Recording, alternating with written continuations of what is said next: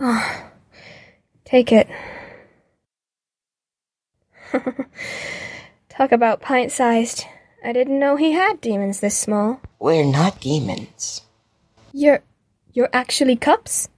I don't believe you. How did someone like you get mixed up in the devil's business? We lost a bet at the casino. The devil said he'd spare us if we collected all of his outstanding contracts. Ha! What's sour luck? I always knew there was something hinky about that place. Did you lose a bet too? No. Ever since I was a little girl, I was fascinated by the stars. Maybe a little too much. That's what everyone said. But I didn't care. I was always told there wasn't a practical need for astronomers on the islands, and I didn't want to leave Inkwell. They did wind up building an observatory here, but I studied meteorology and was finished with school by that time. I landed a job writing the weather reports for the Inquisitor. I was also occasionally hired to teach science lessons, though not many. It was so tedious. Do you ever notice that Inkwell's weather is perfect almost all the time? And it was obscure. I always dreamed of discovering something big, you know? Something that would change the world. I guess when you look at the universe so extensively, you start to feel small. Insignificant.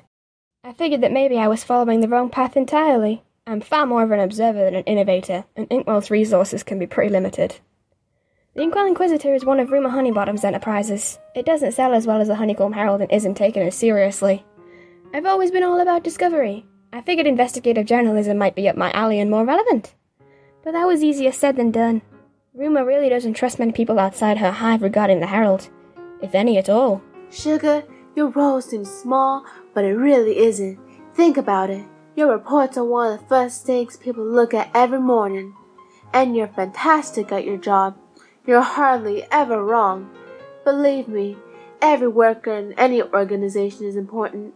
You're exactly where I need you to be, honey. So stick with it, is what you're saying. Get out of my office, Sugar. I wasn't ready to give up. I thought if I could find a good enough story, I could change her mind. I kept hearing strange rumors. Couldn't hurt to take a look around the place, right? Besides the cheery ambience, I should have figured there was a reason no reporters from the Herald had been sent there. Poor lost soul. She doesn't realize what kind of game she just bought into. Evening. Does your employer know you're here, Miss Berg? Haha, this is some hospitality, saving me from having to make idle chit-chat. Only problem is, I don't know you. I asked first. Does she? Can't a gal catch a little action on her day off? The Inquisitor pays you for your noteworthy contributions? I don't think so. Well, I never. We do have an entertainment section, by the way. Yes, but that's not why you're here, either. You're very intelligent, I can tell. It's a shame some people want to stifle brilliance of your caliber. What are you buttering me up for? I should have known that you were even too sharp for that. I won't waste your time then. You have grand ambitions, and I admire that. But while you don't have lack of vision, you are missing the proper tools and perspective. I can help. For a price, that is. Now hold on a minute, Buster. How do you know anything about me? Clearly you know Rumour. Was she talking about me? I'll show you. I can give you a very special gift. Something that would give you an advantage no matter the path you choose. How much do you know about magic? Very little. It's its own science in a way. It has its own boundaries and laws, but it's more volatile than, say, something like physics. I wasn't born with natural capacity, and I never considered it to be practical to my work anyway. On the contrary, you could find something like true sight to be very useful. What, are you going to start pulling tricks on me now? This ought to be a laugh. Show me what you got. What I saw was incredible, doesn't even begin to describe it. He essentially showed me a blueprint of the entire universe. I can't remember most of it. I don't think any ordinary mind would be capable of containing that much information. So, what do you think of that? Of course, I'd have to limit your access. You're sharp, but we want you to keep your sanity. But it's the deal of a lifetime. No one else on the planet will know what you will know. All for a simple, one-time cost. Accept, and people will know your name. Yes! Anything you want, yes!